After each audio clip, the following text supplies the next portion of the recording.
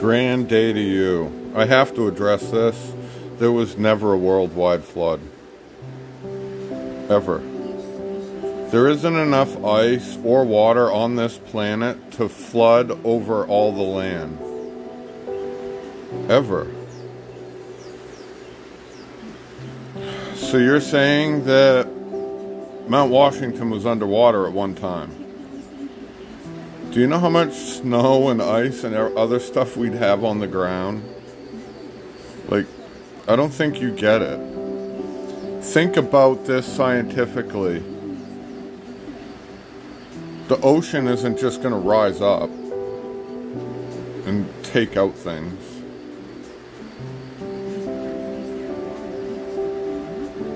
This is the misconception in the Bible. People don't get it. A flood is something that sweeps across the earth all at once. The only thing that can sweep across this earth and flood around the earth is a virus. That's it. It's the only thing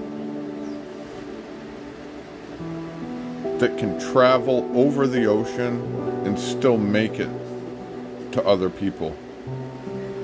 Once it's airborne, that virus can wipe out the world. It's a flood of a virus.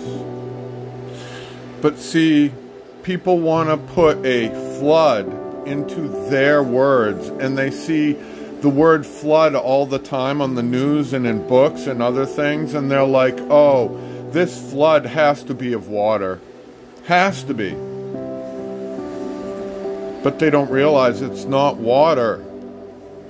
It's a virus that floods across the earth.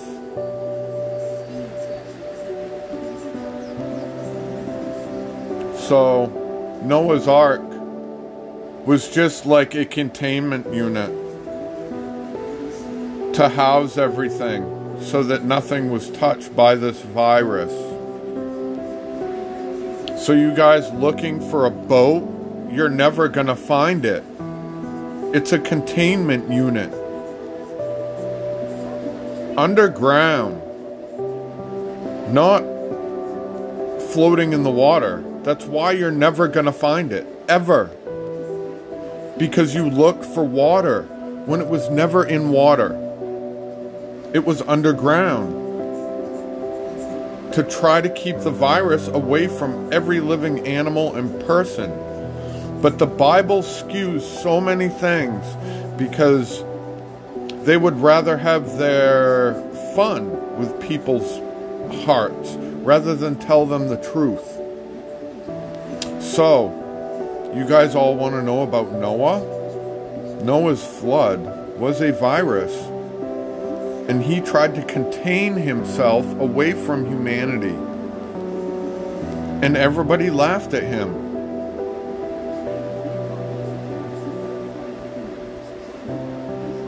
That's what Noah is.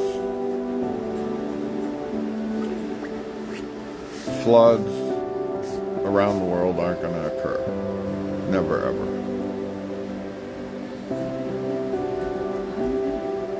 It's just not a possibility.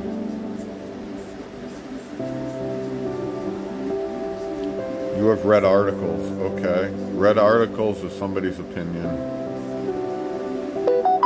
It's not fact. It's not a boat. It's not in water. It's a flood virus that took out the world.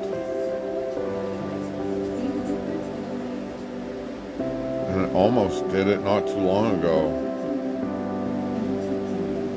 But they modified it.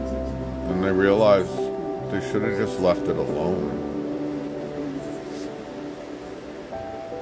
Because if it took everybody out once, it would do it again. And it's a flood. A viral flood. A viral airborne flood. If you really look into the scriptures and you really read into all of everything and you read between the lines and you truly, truly look into all the wordings of all the scripture and all the stories about Noah, even the hidden stories that are in the Vatican in their archives, you would find that it wasn't a flood of water.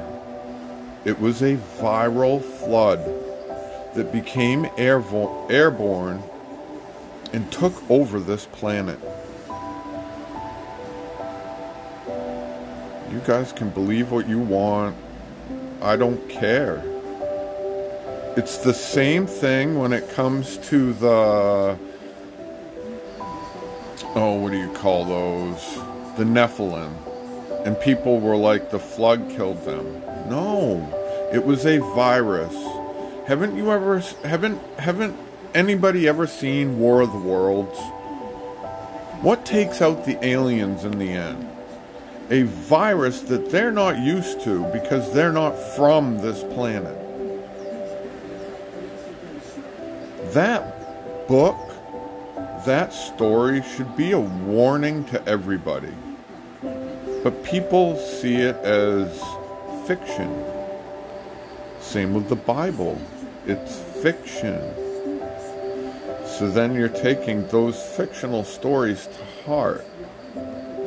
But then you're not realizing some of the parts of the story, you're not reading between the lines properly, so then you don't get it. You don't see that it is a virus that flooded this earth and almost decimated the population. Way before Christ. It was a story about a man that tried to save every living thing on this planet, land animal on this planet, flying animal on this planet, amphibious animal on this planet, tried to save them all in a bunker underground. That's the true story of Noah. People think it was the water, and it wasn't. They were trying to get away from a virus that was decimating the population, and God came to them and said to them, this is what's happening, this is what's going to happen, it's already happening in this side of the planet, you need to do this. So they started to do this while the virus was still very young. And then the virus became airborne. He was already underground. So these words are misconstrued because people want to look at it a different way. And that different way has ruined the stories in the Bible completely. Never meant to be like that. Have a grand rest of your day.